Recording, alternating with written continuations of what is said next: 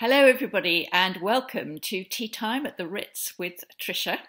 Now, I arrived today at the Ritz on my bike through to St James's Park. It was a beautiful day, and when I arrived, I obviously went to the ladies to tidy myself up, and I decided to wear red because red is a mood enhancer, which I learned on Woman's Hour this morning, and I also had a comment underneath the first video that I did on Monday from Helen, who said, "Today I watched you in my gardening clothes, but tomorrow I'm going to be dressed up to the nines."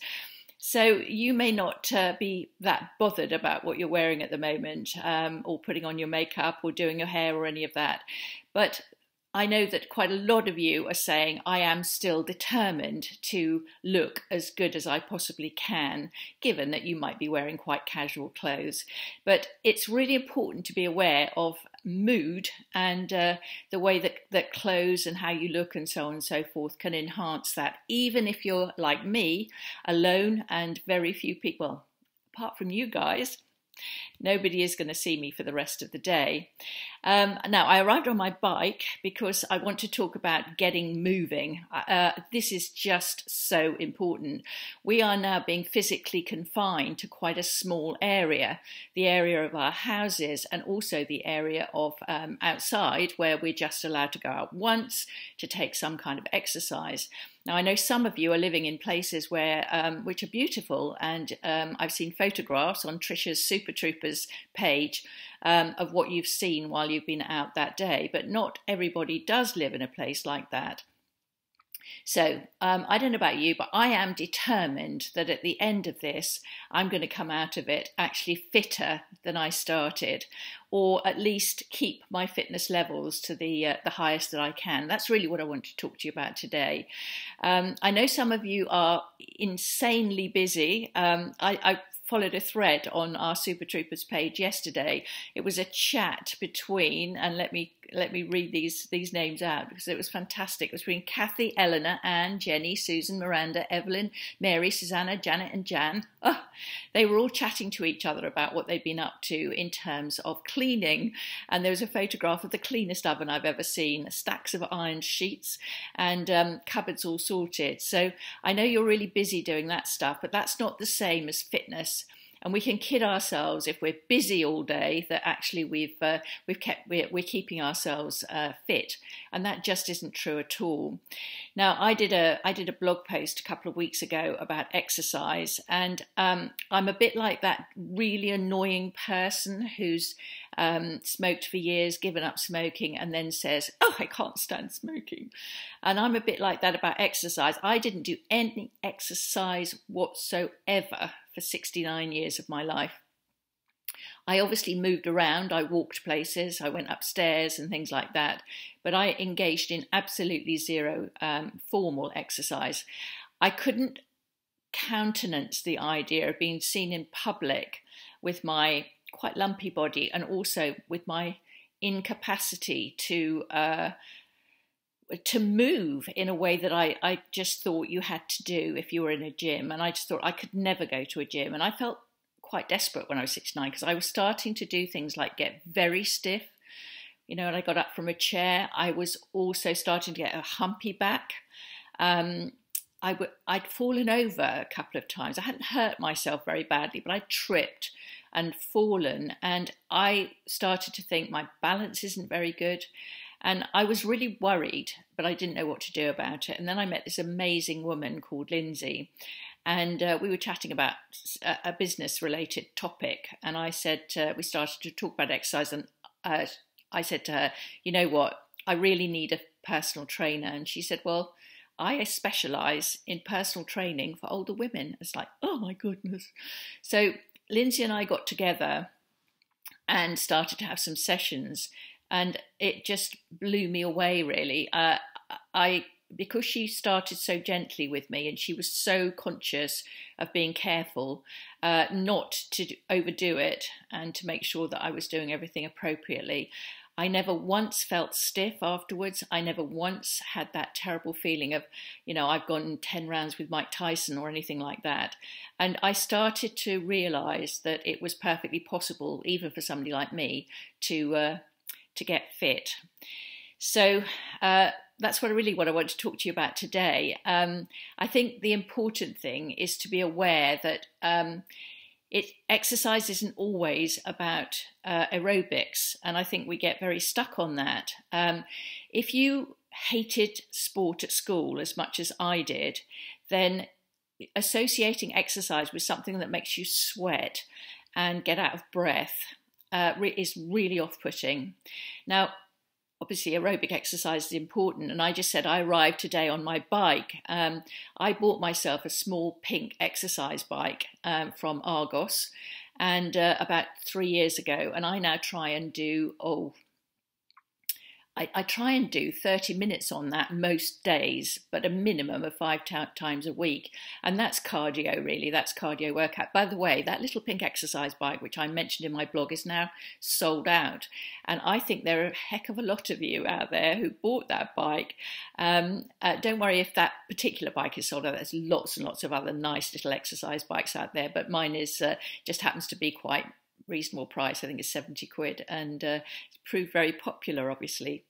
But what I've realised working with Lindsay is that there are the other bits of the body that actually need work when you're older. So things like stretching.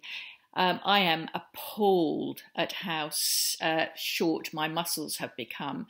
So things like stretching out my thigh, the muscles in my leg, by pulling my foot up behind my knee is really hard for me to do, but it's getting there, it's loosening. And this is the point. It is never, ever, ever too late to start some kind of exercise program. Now, while you're trapped indoors, how are you going to go about doing that?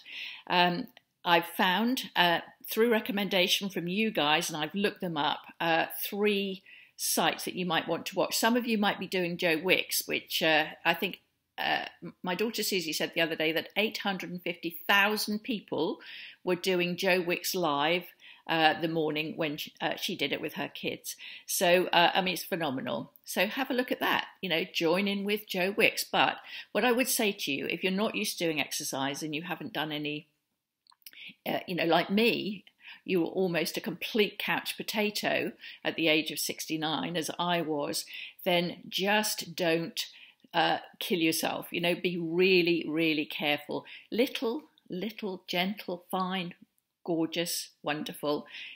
Don't suddenly think that you've got to become like Joe Wicks.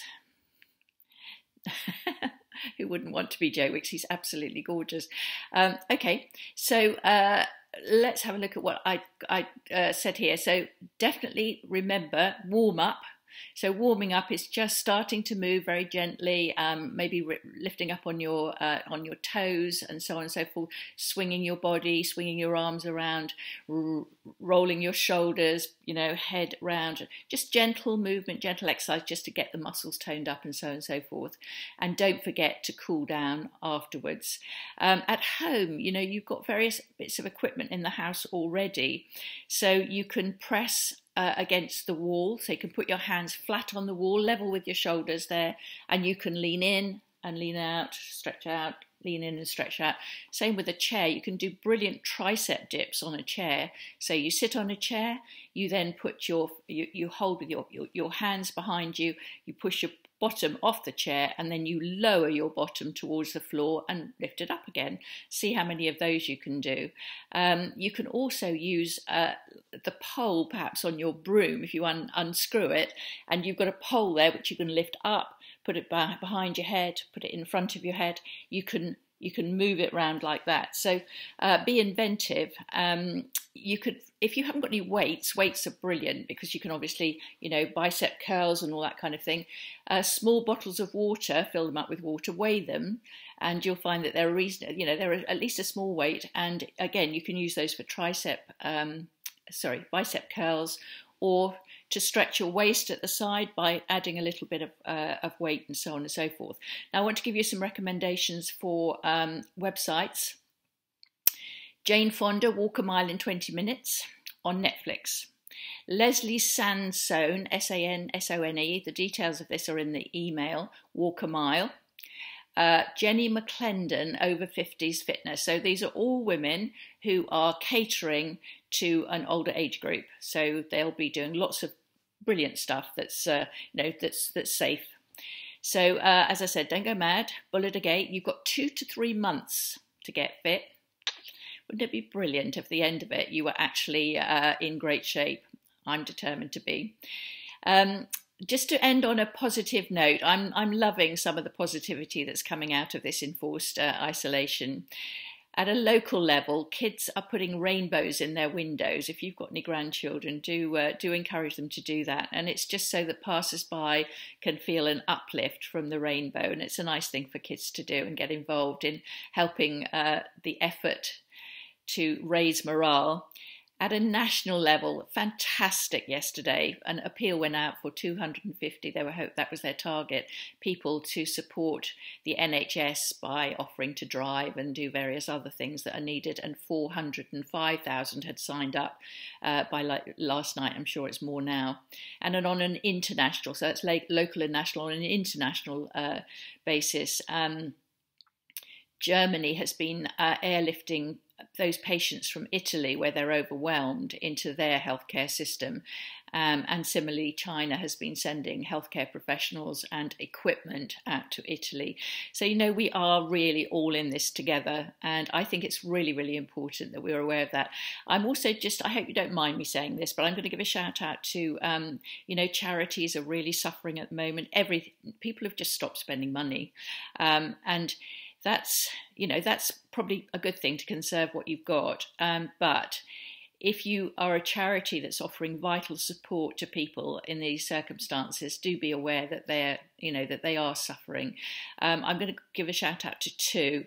One is the Trussell Trust. They run food banks, and I reckon in a few weeks' time, not very long, they're going to be the demand for those is their work is going to go through the roof because there's a big delay in people being able to claim the payments from the government, and so there's going to be a lot of need. And of course, if you usually put some food into a food bank bin at the supermarket, the money that you send them could help them to buy supplies. And I'm going to give a shout out to a charity that I particularly love, which is Shooting Stars Chase. It gives respite for very sick kids and very badly disabled children. And the thing is that they are at home in their families, and it's tough looking after a child that needs 24-hour care. And Shooting Stars Chase, I know, is having a hard time at the moment. So just think about that if you possibly can. Tomorrow, we're going to do eyebrows and eye makeup. Slightly lighter, but I hope you'll enjoy that tomorrow. I'm just going to have a look at how you tidy your eyebrows up if you can't get to have them threaded, and also a really simple eye makeup treatment, which I hope you'll enjoy. So I look forward to seeing you tomorrow. Thank you for watching, and keep moving. Bye-bye.